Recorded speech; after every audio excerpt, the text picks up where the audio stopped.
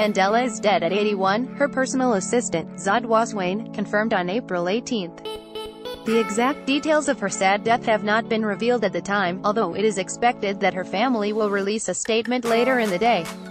Winnie has reportedly been sick for years, and was recently hospitalized with a kidney infection, according to TMZ. Of course, Winnie is best known for her marriage to Nelson Mandela, but she was a political activist in her own right. Here's everything to know. 1. Marriage to Nelson Mandela.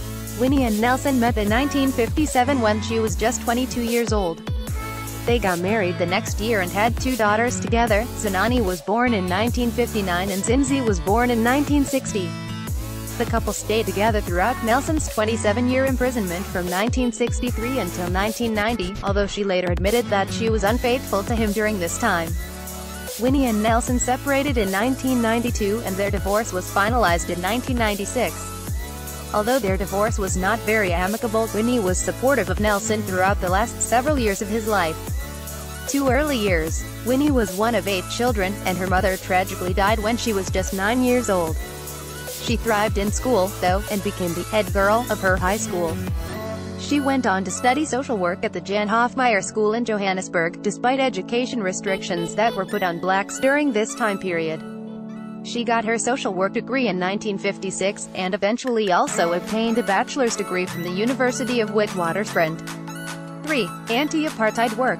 While Nelson Mandela was in prison, Winnie was his face and voice to the public, and became a leading opponent of the apartheid, racial segregation and discrimination in South Africa from 1948 to 1994. However, her activism came at a price. For many of her years as an activist against the apartheid, she was exiled. She also spent 18 months in solitary confinement. She was accused of ordering kidnapping and murder in the late 1980s, although she was acquitted in 1991 of all charges but kidnapping. 4. Politics. Winnie was the head of the African National Council's Women's League after being elected in 1993 and 1997. She was also a member of the National Executive Committee beginning in 2007. 5. Recognition. Winnie won the Robert F. Kennedy Human Rights Award in 1985 for her human rights work. She was also given an honorary Doctor of Laws degree from Makerere University in Uganda in Jan. 2018.